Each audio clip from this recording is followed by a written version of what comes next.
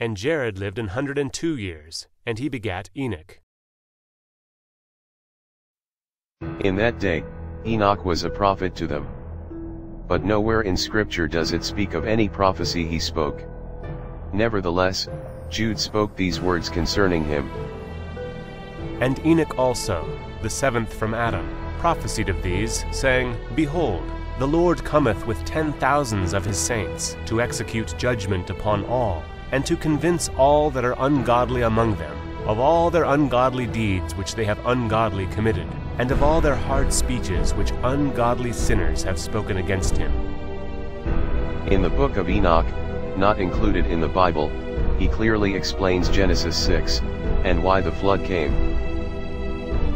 And Enoch lived 65 years, and begat Methuselah.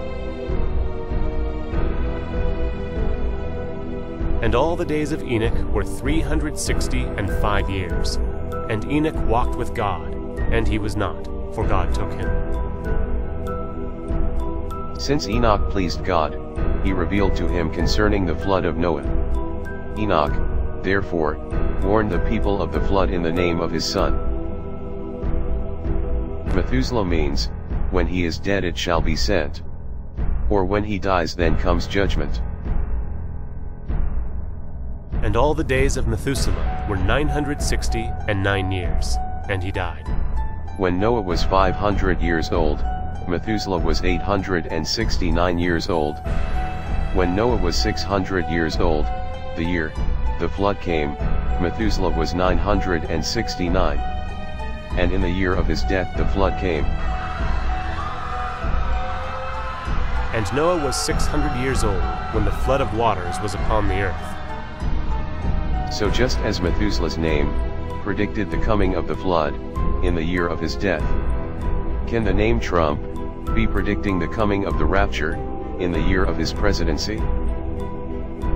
Trump means a sound produced by a trumpet, to outsmart or outmaneuver. Behold, I show you a mystery. We shall not all sleep, but we shall all be changed. In a moment, in the twinkling of an eye at the last trump. For the trumpet shall sound, and the dead shall be raised incorruptible, and we shall be changed.